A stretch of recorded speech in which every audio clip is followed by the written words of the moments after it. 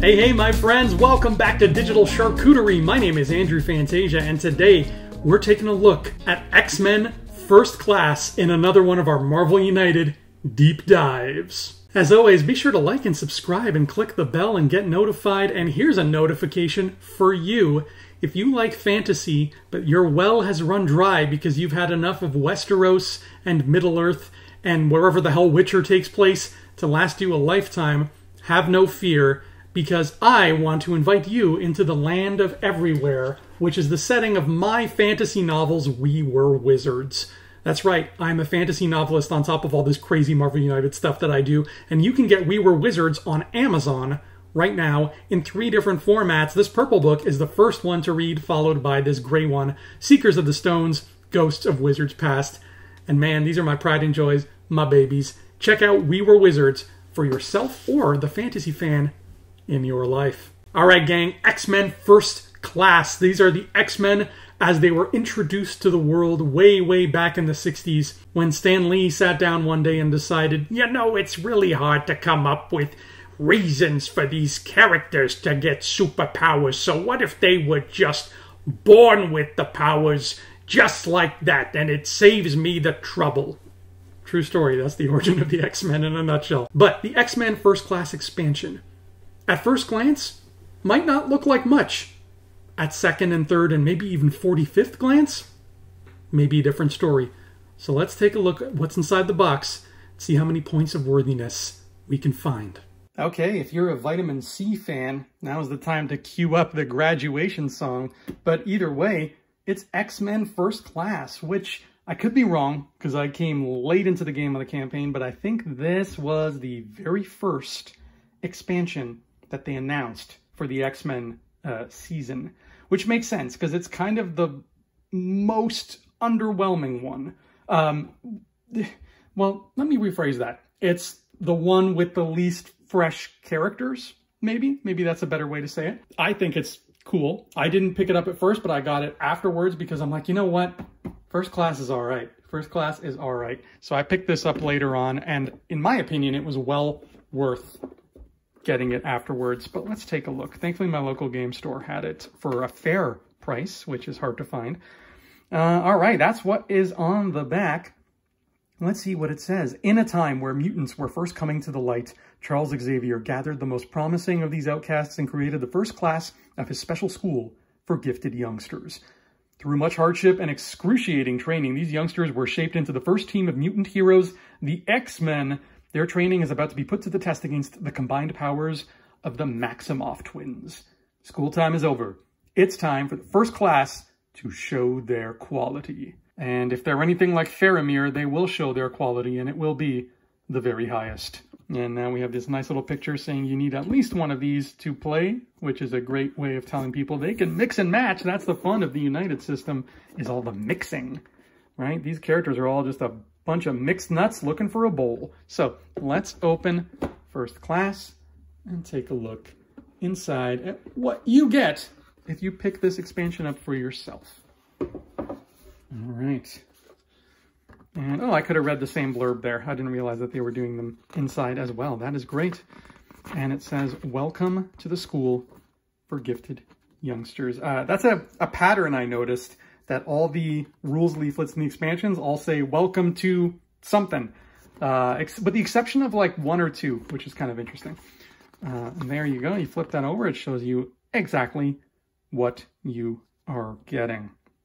All right, so we will take a look inside. First of all, we have an extra special location, the Danger Room, which they did not make into a full location. They made it into this alternate one that you can slap on top of any other one to make the game a little bit easier.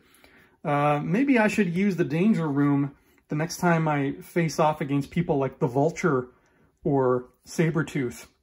Maybe this is what I've been missing, because I've never used the Danger Room before. So there you go. We'll take a look at that in a minute. Then it comes with 3 locations, and they are Cape Citadel from the very first issue of the X-Men. That's where they go and they fight Magneto. Xavier School for Gifted Youngsters, the way it appeared in the 60s. Very beautiful.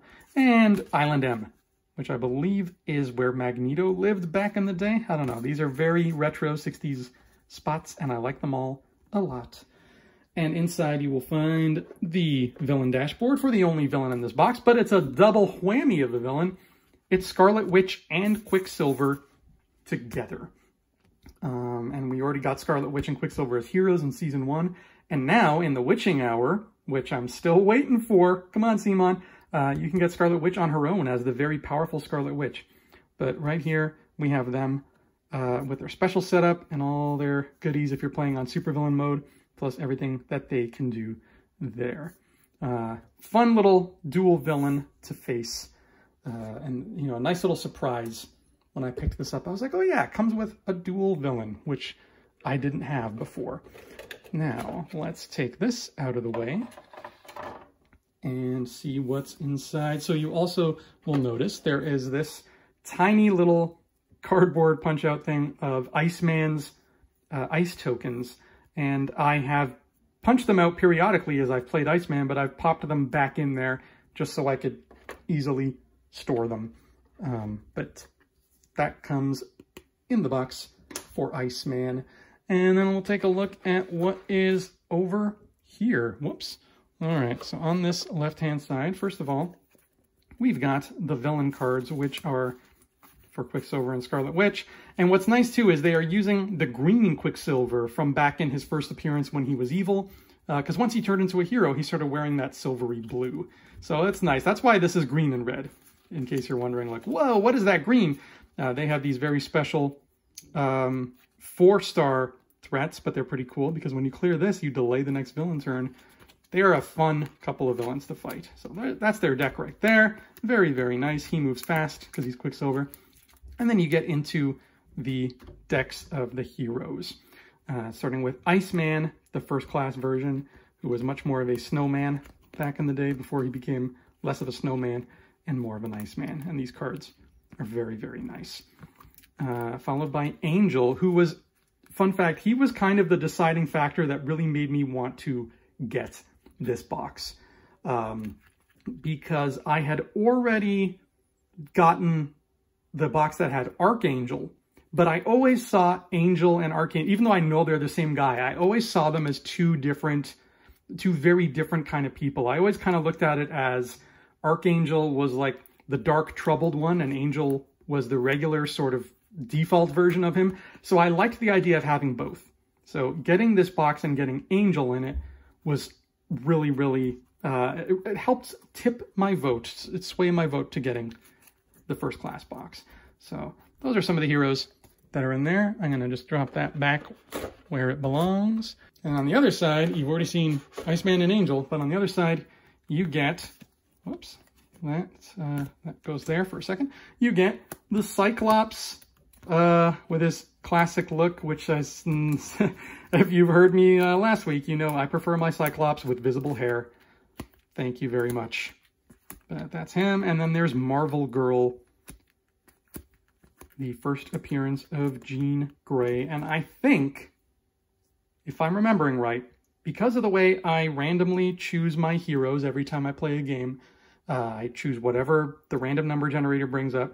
For a long time, there were some heroes and villains that I never got around to facing.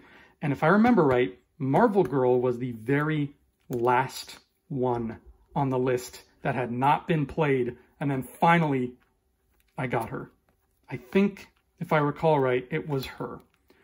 And then there's Beast First Class, who is very different from the Beast we know and love today. I much prefer the blue Beast, but this Beast is fine.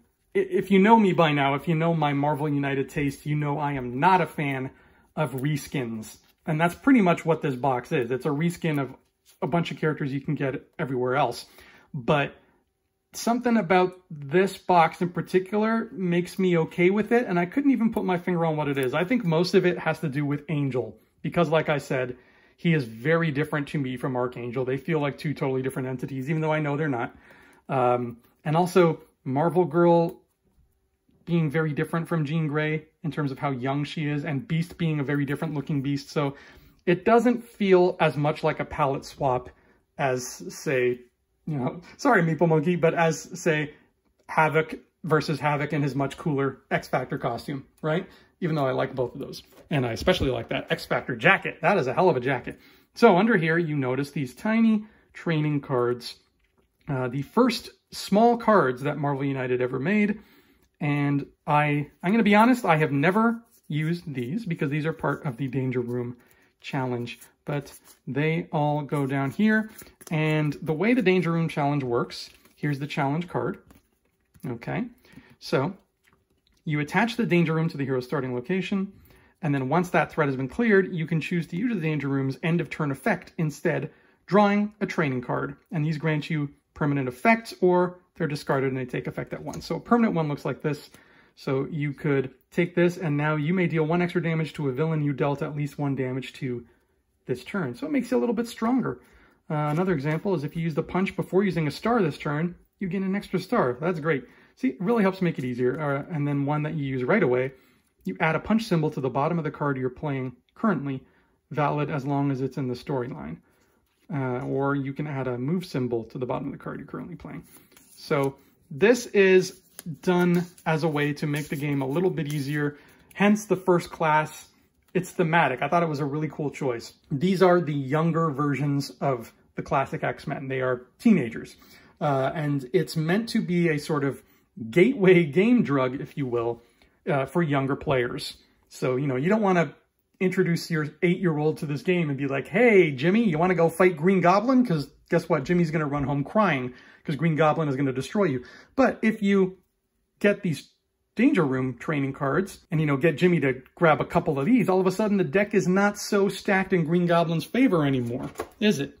So that's kind of nice. That's a nice little touch because a lot of people share this game with their kids. They play it with their families. It is a family-friendly game. It's great. So that little extra spice of taking a box that is thematically youth, it's all about them being young, even the villains are young and inexperienced, taking that box and turning it into, this is the box that you introduce your kids to through Marvel United, through this. Genius. Brilliant. What a great way to do it. All right. I guess now it's time to talk about the miniatures. Let's start with my least favorite miniature in this box, and that is Cyclops. Just because it's the type of Cyclops I don't like. It's a very, I'm going to say it, it's an ugly costume. I don't like this costume for Cyclops, even though it is super classic. And I mean, this is X-Men back in the days when X-Men were brand spanking new. But it's just my least favorite for that reason. I got nothing against it. Just show me that hair, Cyclops. That's all I ask. All right. And after him, I think we will go with Quicksilver. It's a great dynamic running Quicksilver. It's just my second least favorite because I think the hero Quicksilver is much cooler the way he's skidding to a halt. And this one from far away, you wouldn't be blamed if you mistake this for Sabretooth because it's almost the exact same pose as Sabretooth. I wish I had him here as like, just to show him off. But yeah, it's Quicksilver. It does the job. It gets the job done. Totally fine Quicksilver. They nailed his hair. He's got very unique hair. I guess when you run a lot at high speeds, your hair kind of does its own thing. My next favorite would be this First Class Beast. I just like how big and chunky it is. I like that he's punching the ground. Beast is my favorite X-Man, but I do prefer the blue furry version. But I think they made the best possible chibi miniature of First Class Beast that they could. And this is it here. Next is going to be Marvel Girl. Because that's just a great Marvel Girl, right? They got it. They got the hair. They got the pose. They really just sort of nailed that look and of that costume. The costumes are very simple, so there's a lot of just empty blank space on these costumes, which I can't remember if that's either something painters love or if that's their worst nightmare. But it's one of the two. Painters, remind me, do you like blank space or do you hate it? All right. And after her is going to be the Scarlet Witch for 2 reasons. One, because, actually for 3 reasons. One, because this one is red, whereas the hero one obviously is blue. And I mean, Scarlet Witch not being scarlet is kind of a, it's almost as bad as Red Hulk being purple. The second reason I love her is that she's floating. Look at that. She's not touching the ground. Her cape is being used to hold her aloft, and she's floating, which is awesome. And the third reason I love her is because look at her hands, what they're doing. She's literally doing like, when you ask a little kid to pretend to be like a scary ghost and they go, ooh, it looks like she's doing that. Isn't that amazing? Like, that just shows how even the villains in this box are like these young, inexperienced teenage twins. And she's literally trying to scare her opponents by going, come on, that is so much fun. And you even look at her drawing. That's exactly what she's doing. She's like, ooh, get away from me. I'm scary. I am from Sokovia. Love it. So fun that they did that. So yeah, I love that Scarlet Witch mini. And I can't wait to get my hands on the other one that's in Witching Hour. So they better hurry up and make it come out, please. Pretty please. Next is going to be, it's a tricky toss-up between these two for my favorite, but I'll go with Angel as my runner-up. It's a great pose on Angel. Lots of characters in Marvel United have wings, but he has just full-on, there's nothing artificial about them. They are just white, feathery angel wings, which I think just looks awesome. And he's a very classic X-Man. So yeah, I love the idea of getting the classic version of Angel in this box because the Archangel look is its own thing. It's kind of like, I look at him and Archangel, I'll put it this way, as he is yellow and blue Wolverine and Archangel is like Weapon X Wolverine or Old Man Wolverine or something. They are just two very different animals, even though they're the same characters. So that's why I wanted vanilla, classic, good old average Joe Angel. And that's a great figure. And finally, the best figure in this box, to no one's surprise, I think, is Iceman. Because, I mean, throwing that ice ball, first of all, is fantastic. He looks, already that makes him look so different. But also, and it's tricky to see, but if I kind of really get him up close and personal with you here, he's gonna violate your personal space for a second here. He is sculpted in such a way where there's some texture to him. He feels different from an average other mini, right? He feels different. He feels like he is made of snow. If you look at her leg and how just it's a smooth piece of plastic versus his leg, there's some coarseness to it. It's like the difference between a regular painting and a matte painting.